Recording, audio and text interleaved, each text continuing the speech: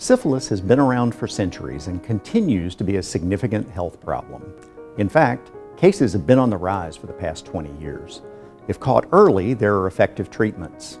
Everyone should get tested and, if needed, treated to help stop the spread of the disease. Syphilis is a bacterial infection that spreads through sexual contact. The first symptom is a painless sore on the genitals, rectum, or mouth. Syphilis is called the great imitator because it can look like anything. Once the infection is in your body, you may not feel anything for years.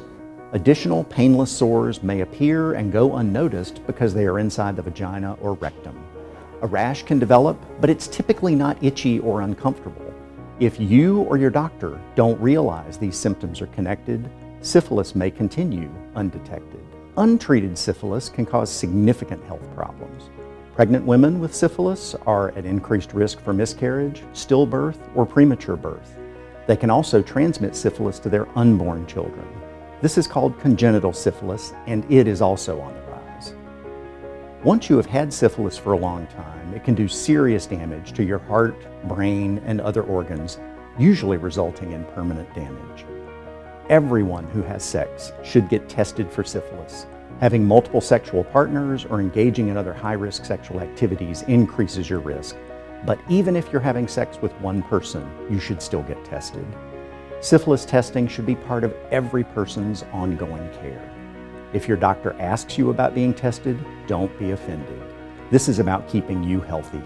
If syphilis is detected early, it can be cured with antibiotics. People don't get tested because they don't know they should, or their doctors don't suggest it.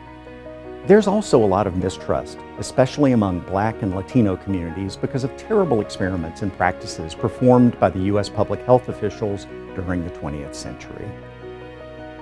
Today, because we have a cure for syphilis, we want to test all adults who are or have been sexually active, just as we routinely screen for high blood pressure and other common health problems.